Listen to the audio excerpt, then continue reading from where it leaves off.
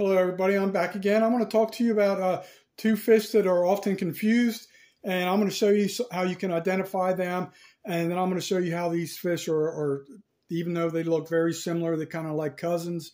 They have two different values into the saltwater ecosystem, I guess you could say. So anyway, I'm just going to go briefly with the description. Hopefully you can see this pretty well. The Jack Crevalle is a very aggressive fish. Very, very strong fish. And I'm going to kind of skip ahead real quick just so you understand this. The food value on this fish is poor by most tastes. Most of the meat is dark red and of a strong flavor. So, it's not good to eat. And you can identify the bad food value fish by the two spots. You compare it to the Florida Pompano, you're not going to see the two black spots here, and the Jack Crevalle has an extra fin up here. Can you see the difference here? You're going to see this. That's good. Anything football shaped like this without these spots, that's good. So that's a thumbs up. That is a thumbs down. All right, and this is more football shaped, so that's a good indicator. This is a little bit flatter. It does have some color down here. So does the Florida Pompano. It has some color here. But big indicators right here, compared to right here and right here. So that's that. So the food value on this is, they say reputed to be the best. So they're telling you, like, there's not a whole lot of fish that are going to taste better than that one if you're going to, consume it. So now I'm going to get on and talk about the description of the Jack Crevalle. And what I'm going to do is I'm going to start with the left column here. I'm going to tell you a little bit what's going on right here. And then I'm going to tell you a story of something I was able to observe 2 times quite a few years ago. So anyway, the other names, I always call it the Jack Crevalle. They're listing the proper name here as Crevalle Jack. So it's okay. Most people in Southwest Florida, they just call them Jacks. They just abbreviate everything down here, and it just rolls off the tongue a little bit quicker. Everybody calls them Jacks. Sometimes I call them Jack Crevalle, and that's one of the other names that's listed right here. And they also call them Crevalle.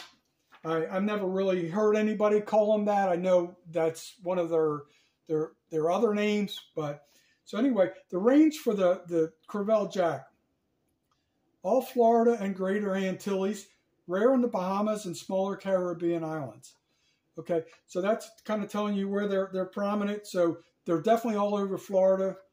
And the habitat, the Crevalle, they show up at any time in virtually all Florida waters, from the deep reefs to well-up coastal rivers. Usually runs in schools, and the smaller individual fish, the larger, they like to school up larger. So the biggest jacks often cruise in pairs and usually found in or near major inlets and around offshore wrecks, reefs of both coasts, but may come into deep bays and canals where they chase mullet and often herd the prey against seawalls. Okay, they're known to be found in the Palm Beaches and Key West are particularly well-known areas for the Crevalle. So what I'm going to tell you right now, this was a long time ago. It was probably, 17, 18 years ago. My mom, this is the Imperial River right here. I called it the lagoon. This is a boat ramp for the Bonita Bay area. As you can tell, I did not do very well in Bob Ross class, but my mom, there was a couple houses here. My mom had the 4th house in right on the Imperial River. Beautiful, beautiful place. And I would a lot of times just sit out here and fish. This is like a boardwalk, and there were like little small dock areas. There wasn't very many, maybe like 10 or less. And then on this side, there were some docks. I didn't really draw that in here. But anyway, so I used to fish on this corner a lot. I did very well. I'd catch a lot of snook, redfish, definitely a bunch of snapper and stuff like that. So I always had a blast fishing there. I'll never forget this one particular day. I was fishing with live shrimp, and all of a sudden I hear all this ruckus, and this would be going up the river. They came into I call it the lagoon area, and there was probably 200 to 300 of these big jacks, and they were thrashing about, making so much noise. And it was because they were making noise, and all the mullet and stuff that they were chasing were just thrashing about. And then they just kind of like, the mullet had nowhere to go. They were trapped in this lagoon, and the Jack Crevalle kind of knew that. So they would just, once they trapped them in here, they just had their little feast and their buffet, and they took off. So I thought that was really cool. But when I first heard them and I looked over, there was all this thrashing. I never really knew, because I was so new to Florida at the time. I threw a shrimp, and as soon as it hit the top of the water, I kid you not, it was like a millisecond. That fish was on. It was off. That shrimp was going to the races, and I had a nice big jack on there. And so anyway, so I continued fishing. I'd say about 20 or 30 minutes later, they come back and do the same thing. They trap all this mullet and all that, and they're just thrashing about. It was the coolest natural sight of nature I've ever seen in my life. Probably the second closest thing was when I was fishing on Bonita Beach. An osprey came down and snatched up a mullet and flew around, and then flew right in front of my face by like 6 feet away to kind of like show it off, like, hey, Osprey 1, G Money 0. So it was kind of really cool. So those are two cool natural events. You never know what you're going to see down here in Florida. But now I'm going to move on back to the description of the Jack Crevalle, and then we'll move on to the Florida Pompano. So the description for the Jack Crevalle, they're saying it's a deep compressed body, blunt head with black spots on the rear of the gill cover. So the hard scoots forward of sickle-shaped tail. Let me try that again. Hard scoots forward of sickle-shaped tail. Color usually yellowish with white undersides. So you can see what they're talking about right here. There's some white under here, there's some yellow, there's the spots, and so that's kind of, one of the descriptions that they're telling you. I kind of already told you previously. So we're going to move on to the size of the common sizes.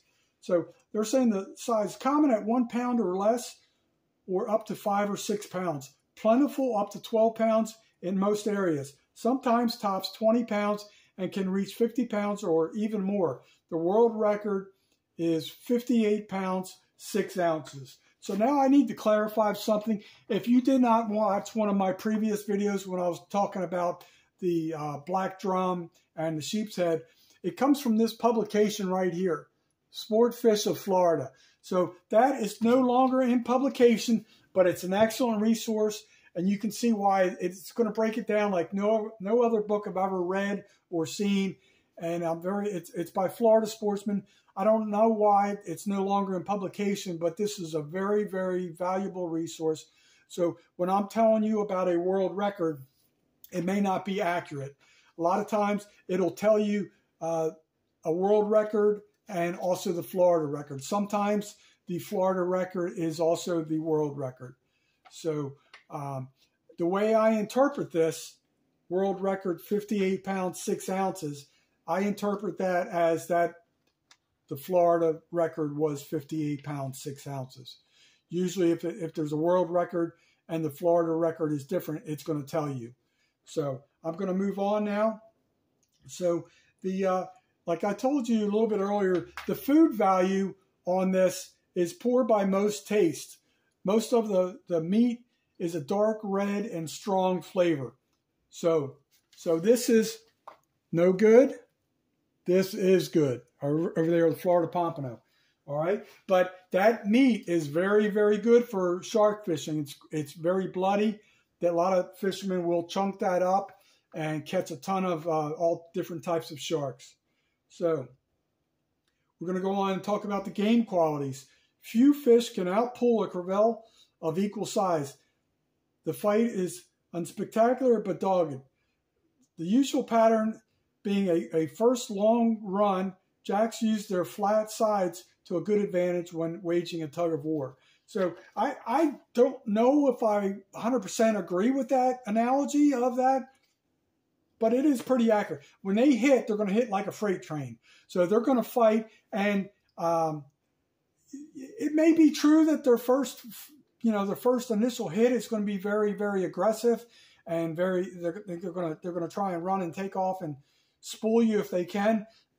But I've caught many of these, and they will fight you for a long time. So that's that. So now let's talk about the tackle and baits. Most baits are fairly small and caught on full range of light tackle by anglers seeking other game. If you target larger jacks, say 10 pounds or more, sturdy spinning, bait casting, and fly tackle should be used with lines no less than 8-pound test. I tend to say you should use more than 8-pound test because they will break you off. So I'd say 12 to 15 pound minimum. So I kind of don't fully agree with that, but I'm reading what they put out in this publication. Just from personal experience, I would use a stronger test, maybe like a 30 or 40 pound leader. All right, so now let me go back, find my spot. Okay, here we go. Small jacks, such as those frequently encountered on shallow flats, will gulp down almost any sort of natural bait, live or dead, as well as the popular casting or fly rod lures. Big Crevelles, however, generally like their meals moving very fast. To assure hookups, you have to use fresh and frisky live bait or retrieve your artificial lures rapidly, noisily, or both. Topwater plugs are good, as they are fast whip jigs.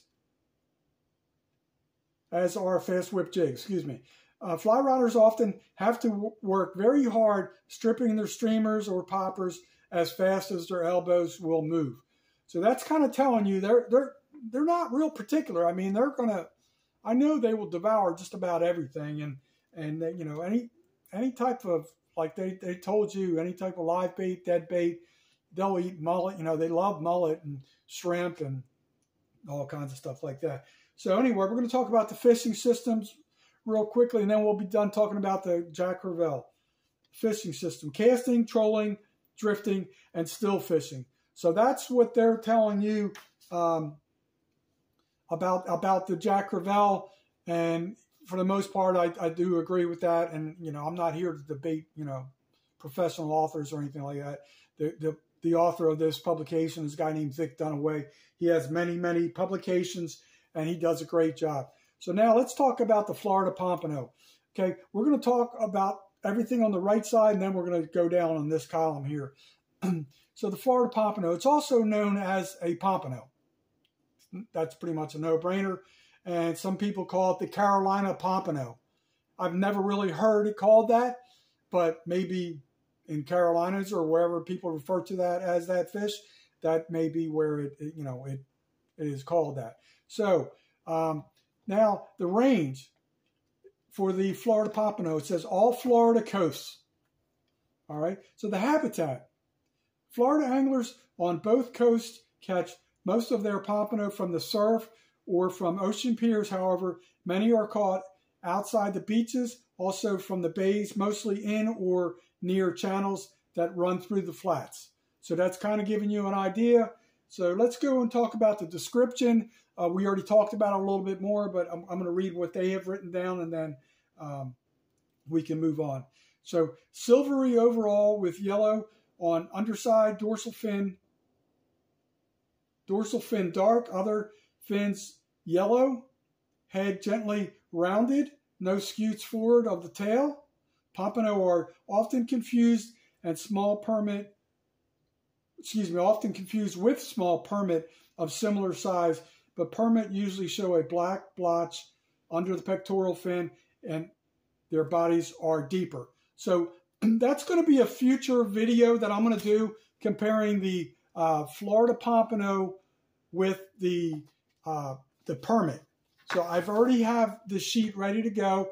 I'm going to show you a quick example, and then I'm going to be talking about that in a future video.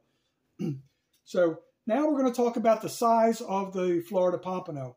It says averages 1 pound, fairly common at 2 pounds, and can grow up to 8 pounds. World and Florida records 8 pounds, 4 ounces. So once again, this is an older publication, probably at least 10 years old, so that may have changed over time. But that gives you a ballpark idea like how big they can get.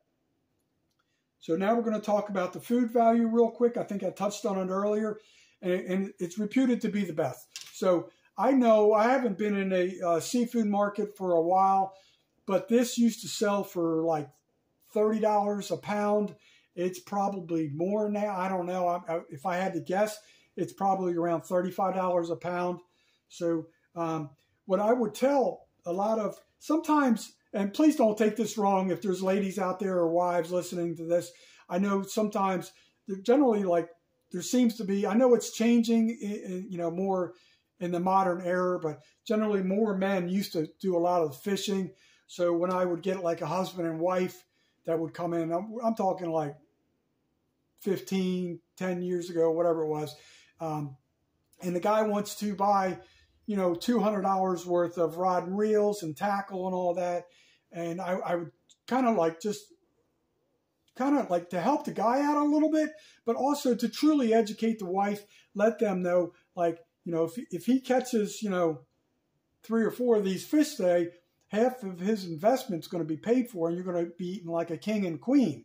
So once you kind of relate it to things like that, and then I always had to throw in there, well, miss, how many pairs of shoes do you have, in your closet? And then, I started World War III right there. But anyway, I always try to help the guys out when I can.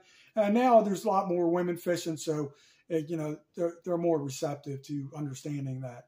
So anyway, that's another thing. Like you used to be able to get like, what was it, 100 shrimp for like $30. Now it's probably, if I had to guess, $34 or $35 for 100 shrimp, live shrimp.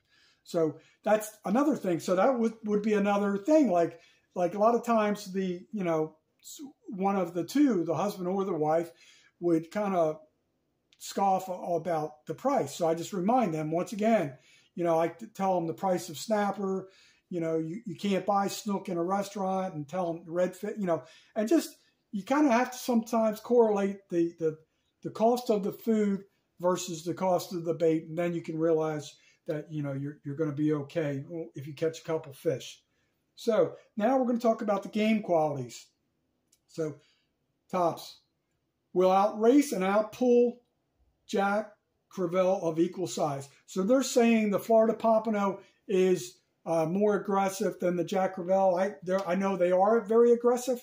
I don't know if that's 100% factual. In my opinion, I'd say they're pretty equal, but it's okay. I mean, I don't know if you try and make logic to what they described earlier. This guy probably knows he's going to be table fare.